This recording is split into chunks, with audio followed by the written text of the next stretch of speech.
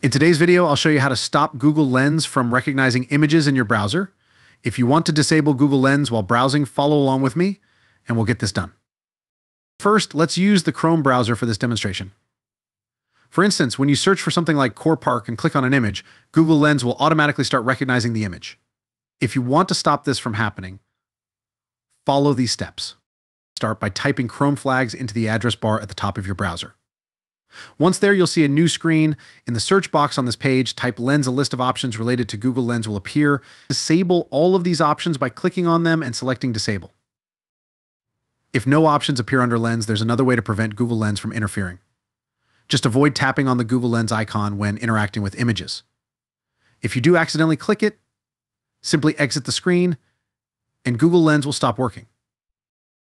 That's all there is to it. You've now disabled Google Lens from automatically recognizing images.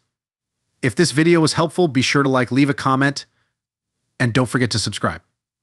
Thanks for watching.